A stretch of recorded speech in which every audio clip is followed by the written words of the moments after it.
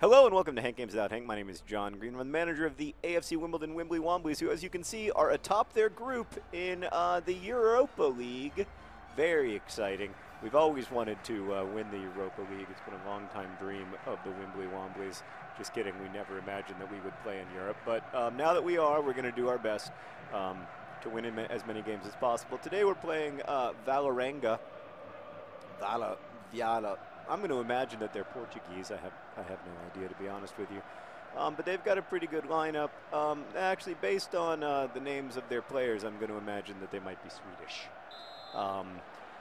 Today I'm going to answer some dating. I'm going to give you some dating advice, bad dating advice from a person who had a lot of failed relationships before it worked out, and had to do a lot of maturing along the way. Look at Sermon. He's such a hero. Get there. Be a big, strong man. Oh, it's frustrating. That was a little frustrating to watch, I got to say. All right. There's Juan Maresca on the ball. Nice pass into John Green. John Green! Oh, that would have been a beauty. Meredith, what's the first problem that someone who watches a Wimbly Wombly supporter is having in their romantic relationships?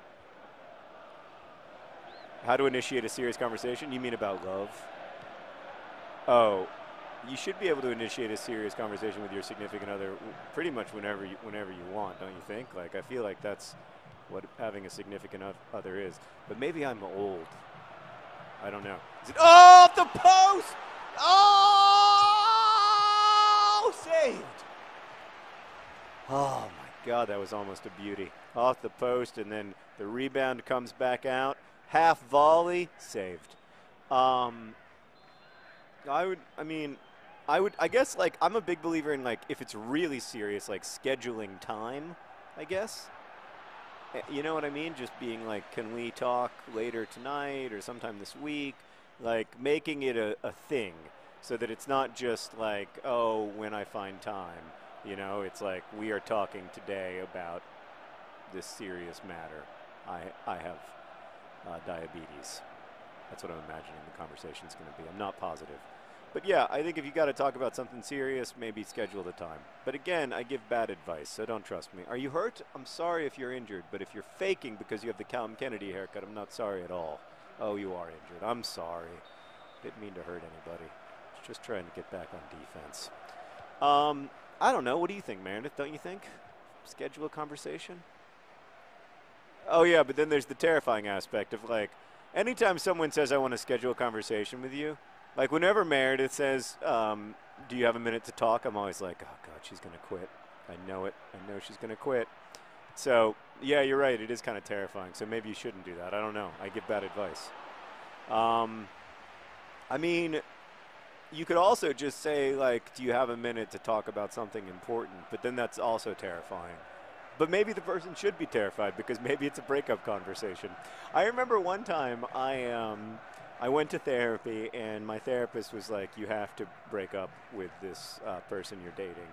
And I said, we need to have a serious talk. Do you have time to talk today?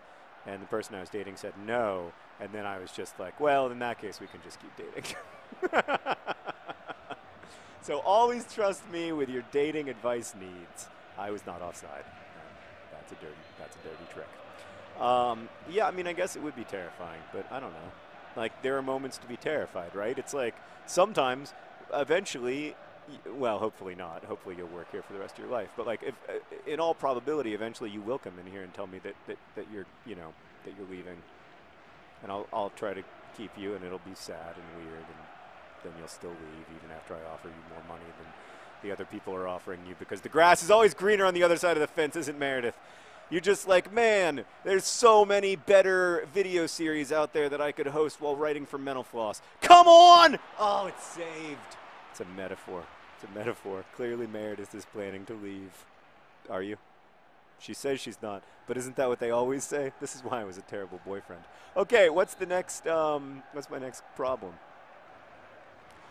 Oh! How to balance a new career and finding a new partner.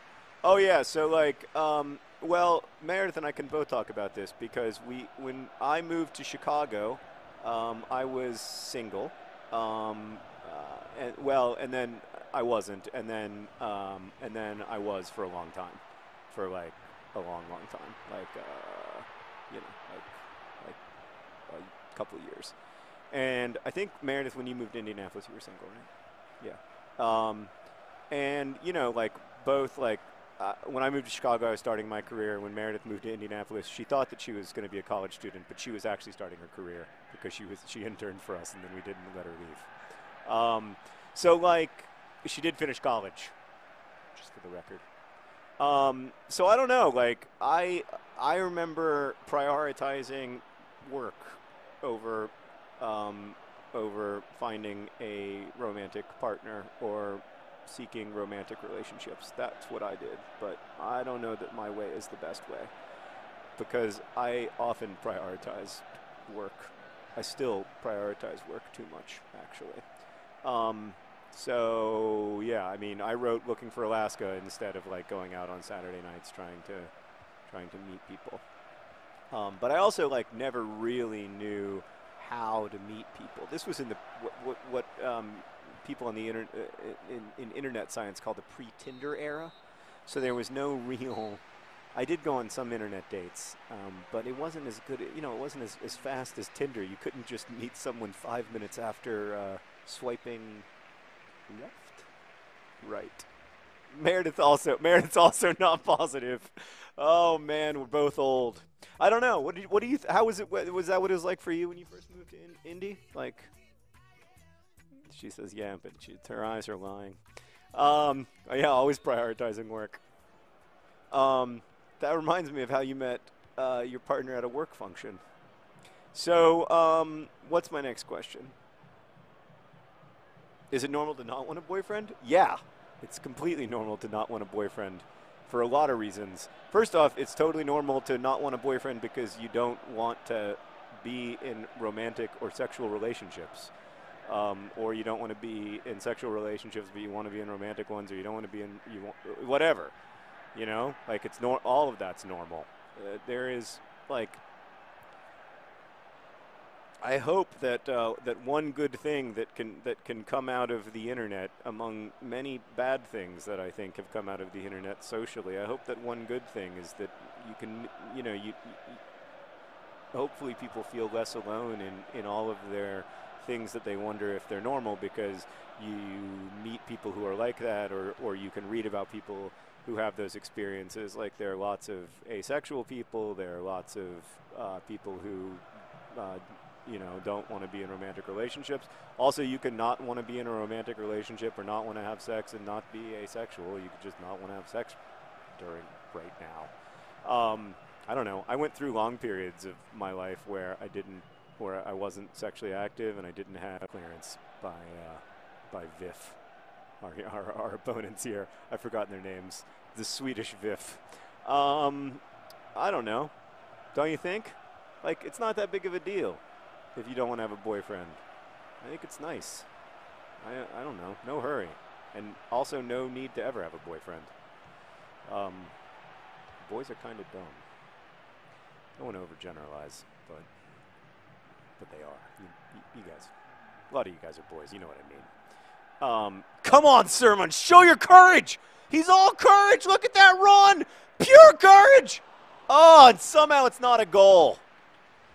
I mean, that run, that kid, Meredith, he's the future of our club.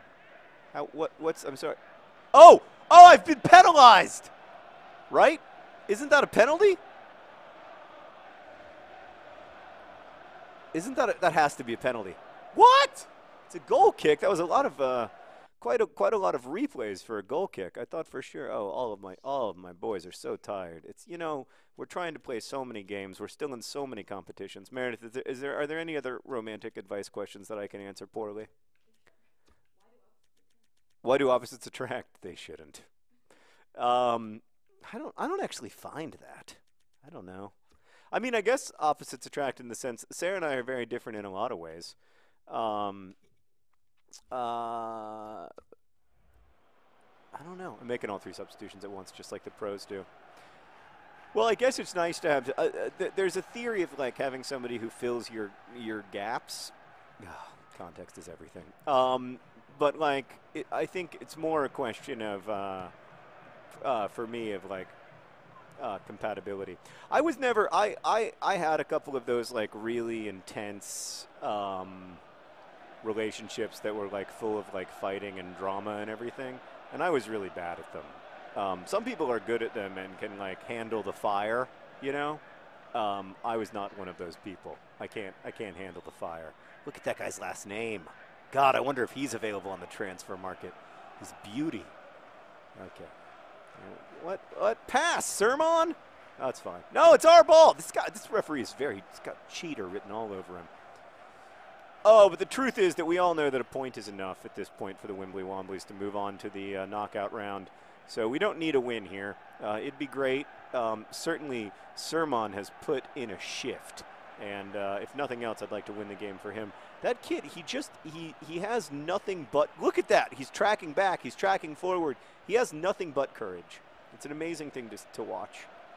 And look, he's still running. He's still running. He just never gives up. He's pretty slow, though, when he gets really tired. But he's 17 years old, and he's pure unadulterated courage. There to Ball John Green.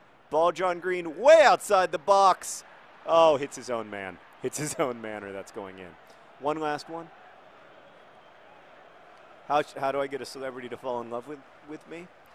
I mean, I have more experience in this than most people. In my experience, I've watched some celebrities fall in love. I've never gotten a celebrity to fall in love with me personally, but I have seen celebrities fall in love with other people. Dicko. He's going to the corner. It's a strategy. Dicko with the cross into Ball John Green. Ball John Green with the goal, and it's a game-winning goal in the 89th minute. Ball John Green. John Green. He gives it all for the team. Upon his mustache wear keen. Ball John Green, John Green.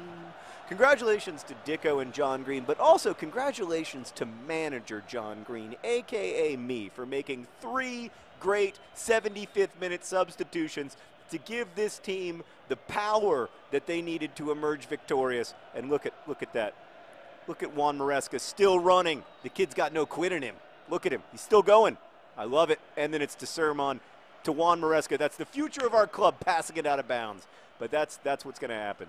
It's going to be Maresca to Sermon for decades. They're like 18 years old. The golden child will be there long after Ball John Green and other John Green have retired. They'll still be at it. And it's a beautiful thing to watch. How about a nice pass to Ball John Green? Why don't you go for 2, Ball John Green? Why don't you take it to Dicko Town? Dicko, that was a great chance. Oh, you know what Dicko should have done there? He should have done a bicycle kick. No, you don't want to fall in love with a celebrity. Trust me. Thanks for watching. We won. We're the greatest. Look at little golden child. Best wishes.